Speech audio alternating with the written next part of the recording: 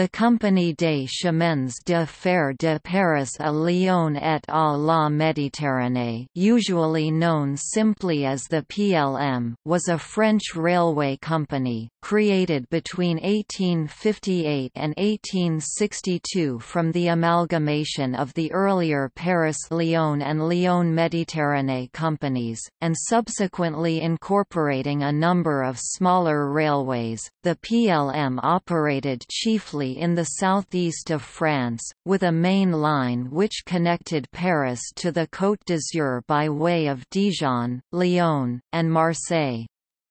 The company was also the operator of railways in Algeria. PLM commissioned poster artist Roger Broders, sponsoring his travel to the Côte d'Azur and the French Alps so he could visit the subjects of his work. Lithographs of travel posters Broders rendered for PLM are still available commercially.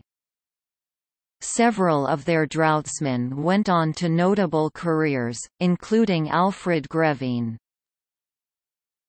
Absorbed in 1938 into the majority state-owned Société Nationale des Chemins de Fer Français, the PLM's network became the southeastern region of SNCF.